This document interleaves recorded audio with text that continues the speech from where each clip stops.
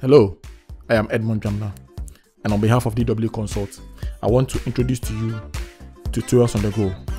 Our zeal here is to help transition people with zero, struggling, and shaky base in accounting to an expert position and to a place of confidence.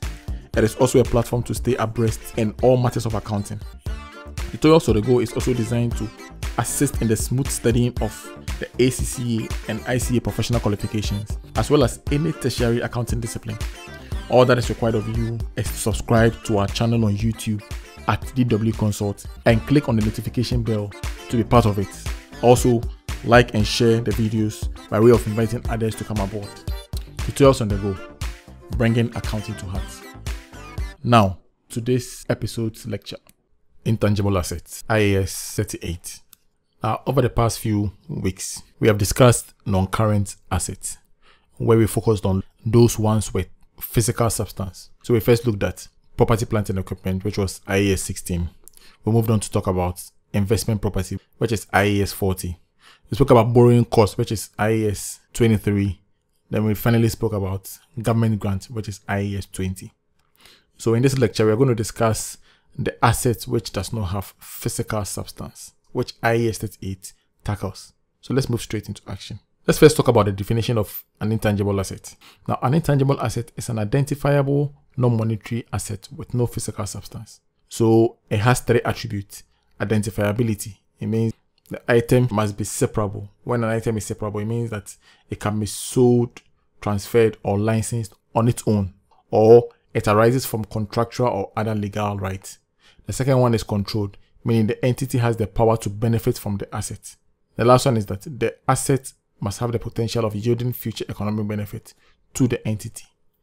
Examples of intangible assets will include softwares, licenses, franchise, trademark, copyright, patent, films, to mention a few.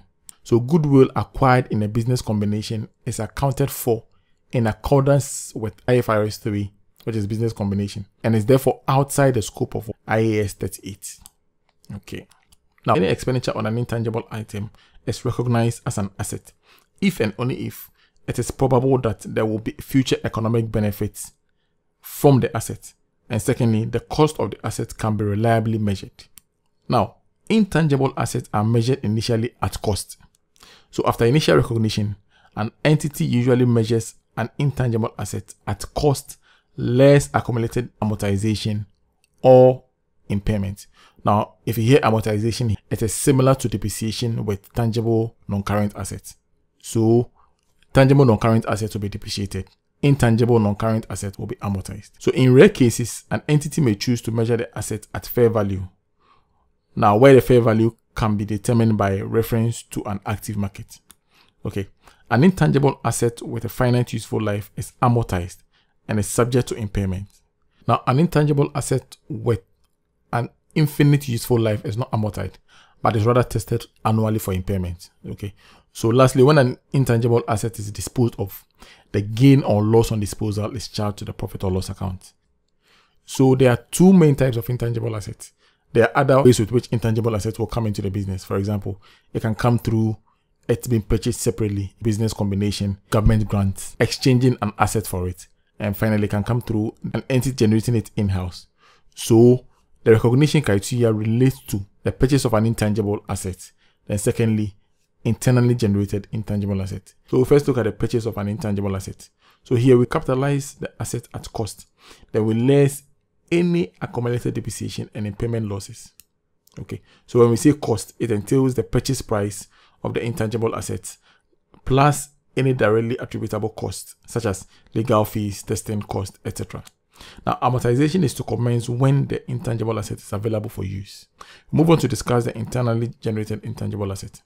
Now here, the cost of generating some intangible assets internally, such as brands, masthead, customer list, is often difficult to distinguish from the cost of maintaining or enhancing the entity's operation.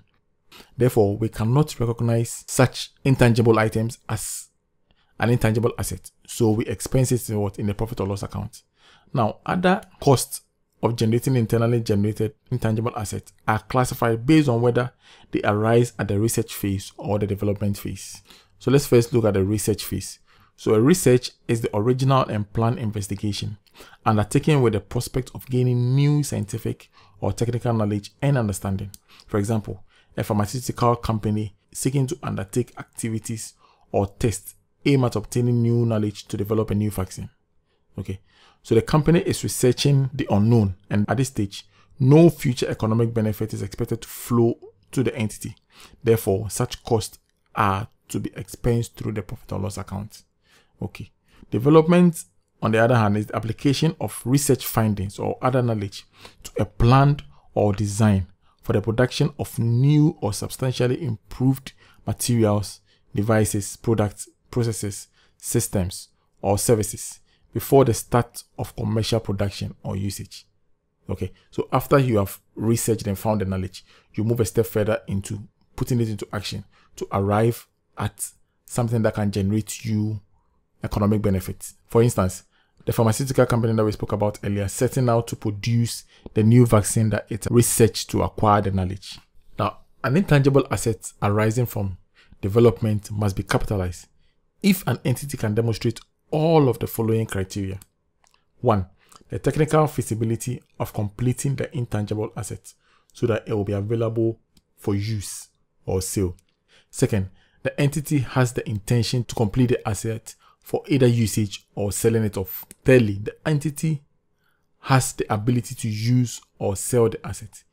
That is, the entity will have the financial, technical, or manpower resource to use it. The fourth is the existence of a market if it is to be sold, or the usefulness of the asset if it is to be used internally.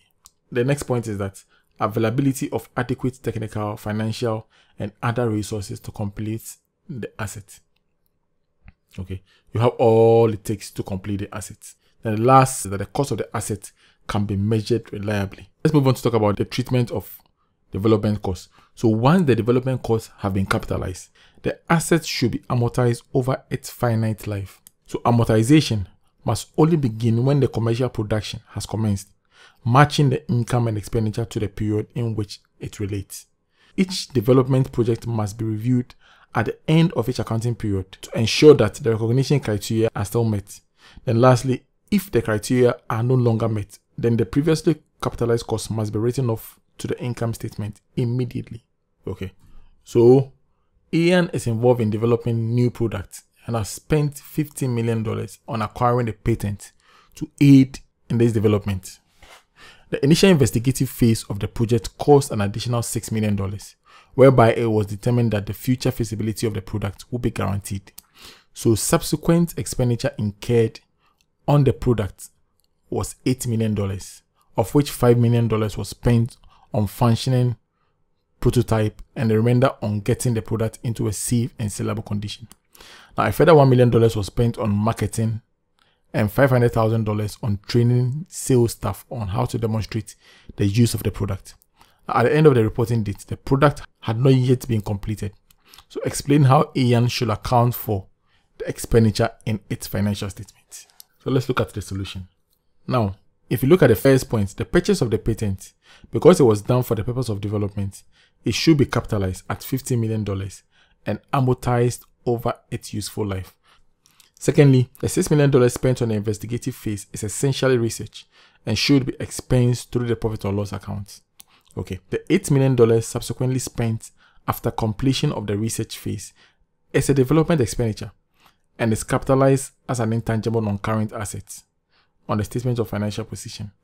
Now, this is because $5 million was spent on functioning prototype, which is to further develop the asset into becoming fit to generate economic benefit to the entity.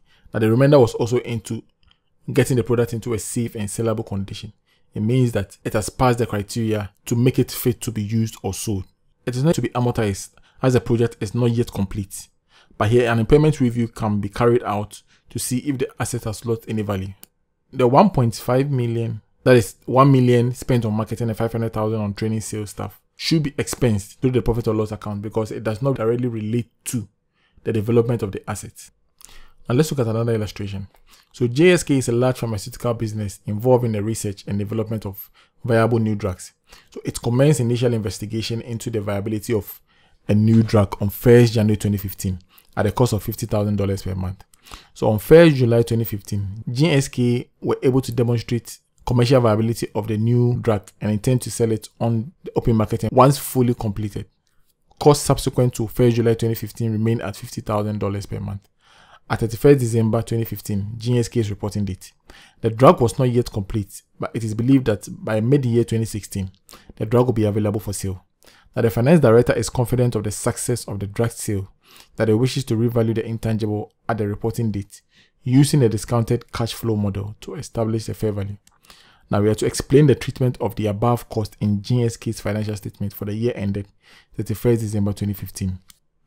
Now, for the cost incurred within a period of 1st January to 1st July 2015, it will be considered as a research cost and expense to the profit or loss account. So that will be $300,000, which is the $50,000 each month from January to June.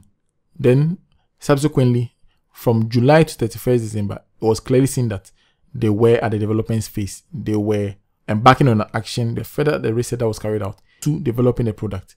So we capitalized this expenditure, which will also give us $300,000 from July to December. Now here, we are not going to amortize the development cost or the assets because it has an infinite useful life. It will therefore be reviewed for impairment annually.